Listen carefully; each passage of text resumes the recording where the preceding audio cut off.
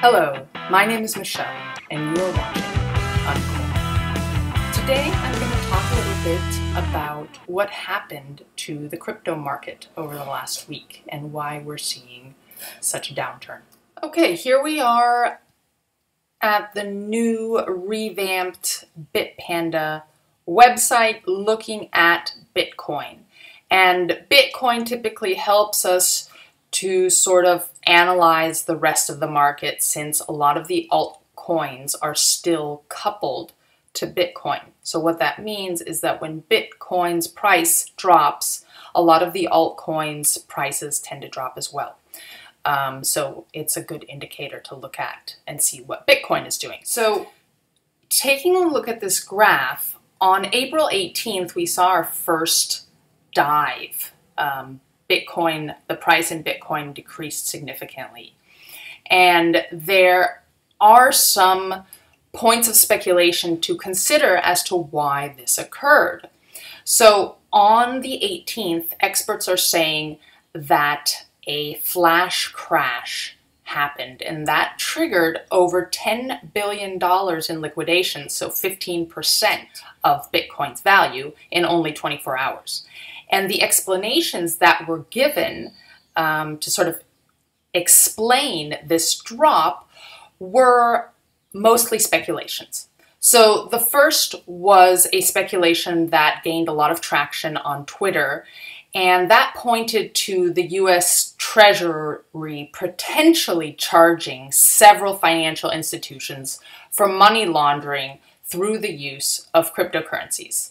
This was, however, unconfirmed and remains unconfirmed. The second speculation points to Xinjiang, China, causing a potential decrease in the Bitcoin mining hash rate. This is also a speculation. And the final speculation that experts have been saying is that the bull market is simply ending.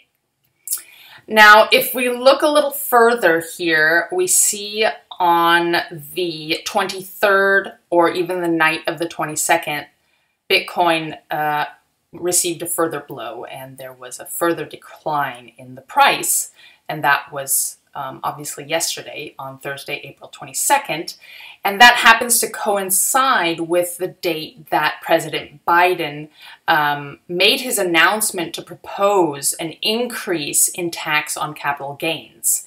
So this would increase the capital gains tax from 20 to 39.6% for those Americans earning more than $1 million. And he would use these taxes to fund education and childcare. But this is also something that triggered a huge panic in the stock market as well as the crypto market. So those are sort of the two explanations that surround the decrease in price. But as we see, according to this graph, we're trending up again. So it is my opinion that these were just minor setbacks and also points of consolidation.